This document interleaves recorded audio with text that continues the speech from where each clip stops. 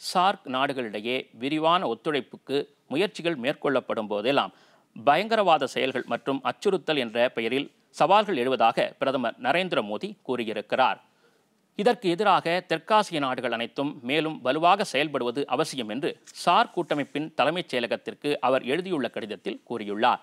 பயங்கரவாத செயல்களுக்கு எதிராக மட்டுமல்லாமல் அதற்கு துணை போகும் சக்திகளையும் முறியடிக்க மேலும் திறமையாக செயல்படுவது அவசியம் என்றும் அவர் தெரிவித்துள்ளார். பயங்கரவாதத்தை எதிர்த்து போராட தெற்காசிய நாடுகளிடையே பரஸ்பர நம்பிக்கை அவசியம் என்றும் அவர் குறிப்பிட்டுள்ளார். நாடுகளிடையே ஒத்துழைப்பு மேம்படும் போதுதான் சார்க் அமைப்பு மேலும் பலமடையும் என்றும் இதன் மூலம் அதில் இடம்பெற்றுள்ள உறுப்பு நாடுகள் பயனடைய முடியும் என்றும் பிரதமர் சுட்டிக்காட்டியுள்ளார். இந்த ஒத்துழைப்புக்காக இந்தியா ஒவ்வொரு முறையும் முயற்சிகள் மேற்கொள்ளப்படும் போதெல்லாம் பயங்கரவாத அச்சுறுத்தல்கள் தொடர்கிறது என்றும் அந்த கடிதத்தில் மோடி மேலும் குறிப்பிட்டுள்ளார்.